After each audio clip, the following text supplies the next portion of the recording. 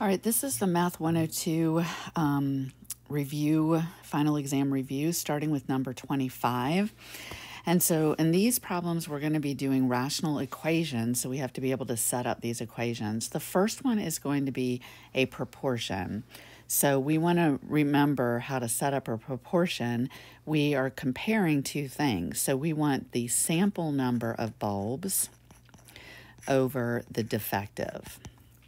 So when we set up this relationship, we will have 75 in the sample and 4 were defective. And now we want to know if we have 450 bulbs in the sample, how many would we find to be defective? And so we're going to cross multiply. And we're going to take 4 times 450 and then divide it by 75. And that's going to tell us that there is expected to be 24 defective bulbs out of 450. Okay? Now for number 26, we have this missing number, and it's going to be adding 15 times its reciprocal. And so remember, the reciprocal of a general number is 1 over x. So we have one number plus 15 times the reciprocal, and that's equal to 8. So that's how we're going to set it up. I'm going to come down here, and now we have our rational equation where I have a denominator that I need to clear. So I am going to multiply everything by x, and so that gives me x squared. These x's cancel out, plus 15 equals 8x. And since it's a quadratic, I want to set it equal to 0, so I'm going to subtract 8x from both sides, and then I'm going to factor it. So factors of positive 15 that make negative 8 are going to be negative 3 and negative 5. And then I set each one of these equal to 0. And that's going to tell me that my solution is either going to be positive 3 or x is going to be positive 5. Okay? Now, when we get to number 27 and number 28 and number 29, these are all going to be work problems. So I'm going to erase this here so that we can come up with our table for number 27. And so for 27, whoops, sorry. Let's undo that. What I just did there.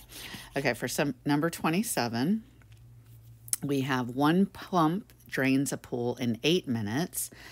When a second pump is used with the first pump, then it only takes 6 minutes to drain. And so we want to know how long would the second pump drain the pool if it was the only pump. So we're going to have the first pump, and then the second pump, and then we have together. And so it says that the first pump drains it in 8 minutes. The second pump is what we don't know, and together it only takes them 6 minutes. So now we have to convert them to unit fractions by putting them underneath 1, and then we can set up our equation. So the first pump plus the second pump has to equal the together time. And so now we're going to get rid of that denominator, and so we want the smallest number that 8 and 6 go into, and that would be 24, and then we also have to have the x represented. So we're going to multiply everything by 24x, and so that goes in and leaves 3, so that becomes 3x. The x's cancel, and that leaves me 24, and then 6 goes into 24, whoops, and gives me 4. So that equals 4x.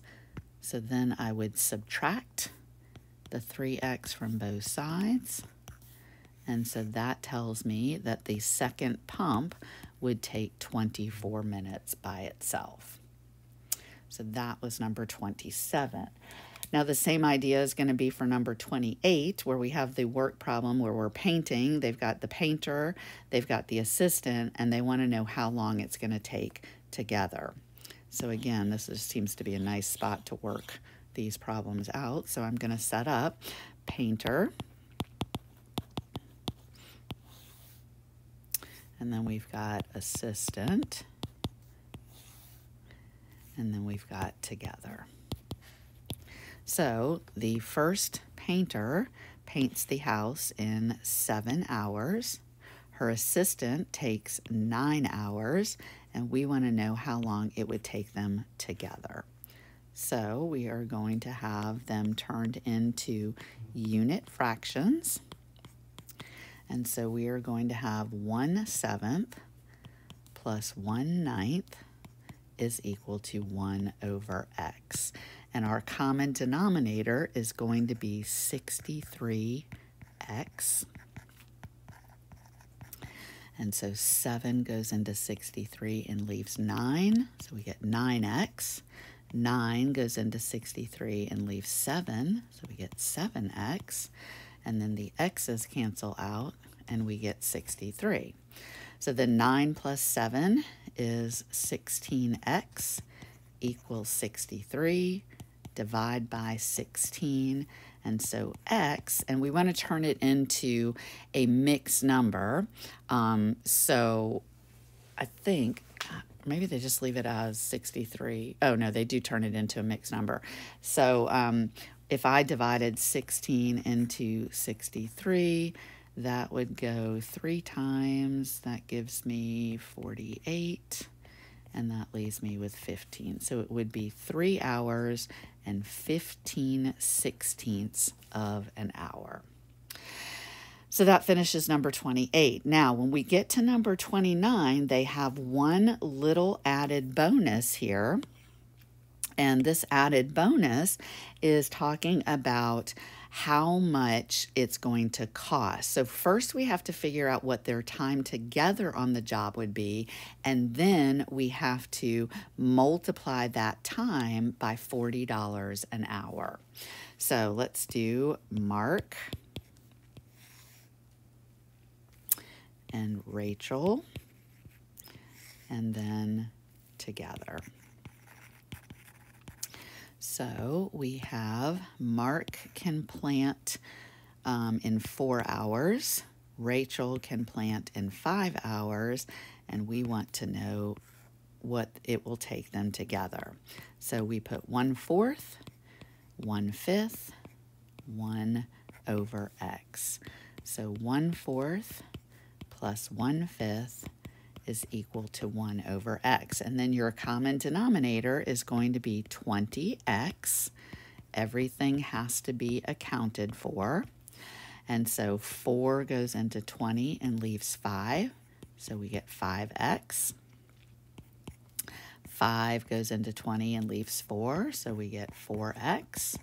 And x's cancel and we get 20.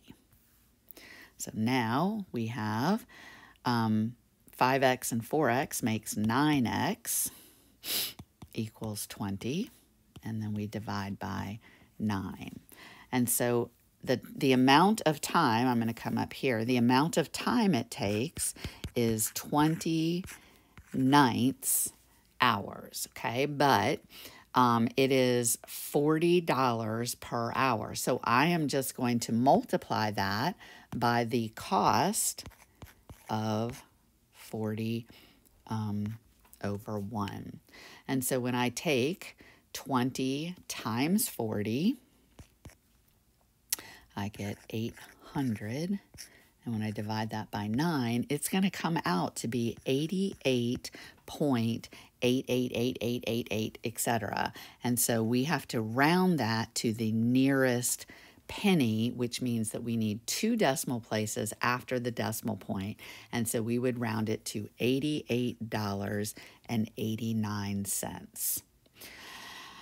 All right, so the last one I'm going to do, well, actually, let's do these last two because they fall into the same category of solving application problems. So we have a distance problem, and we have on level terrain, and then we have on mountainous terrain. Okay, so I'm going to create my chart, and I'm just going to say level, mountain, distance equals rate times time. And remember that the rate is usually where the variable falls into play. So the distance, it travels 400 miles on level terrain, but it only travels 160 miles on mountainous terrain. Now it says the rate of the car is 30 miles less in the mountains than on level. So that means that level is going to be my x, and the mountains is going to be x minus 30s. And so once I get my distance and my rate, my time is always going to be my distance divided by my rate. And so I get this. Now, because it says it takes in the same amount of time, then we're going to set those two equal to each other. So we're going to take 400 over x is equal to 160 over x minus 30, and now we have a proportion that we can cross multiply. So I'm going to take 400 times x minus 30, and then 160 times x. So distributing, I get 400x minus 12,000 equals 160. I am going to subtract 400x, which then gives me negative 12,000 is equal to negative 240x. And then I will divide by negative 240. And so that says that x comes out to be 50 miles per hour. But that's on level terrain, okay? So right here, oops, that's on level terrain, which was my x. Sorry. I don't know what I'm doing here.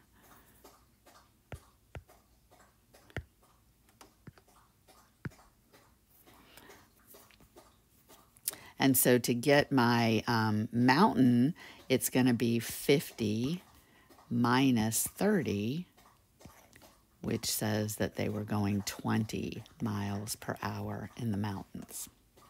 Okay, and then the last one we're going to do is find the similar triangles, where I always do this, where I write big triangle over small triangle, and I just match up the sides. So I'm going to write my proportion 22 over 18, go back to the big triangle, x over 36. And then I'm just going to cross multiply, where I take 22 times 36 and divide it by 18. And so when I do that, 22 times 36 and divide it by 18, I will get x is 44. So that finishes up through 31, and then we will start our systems of equations.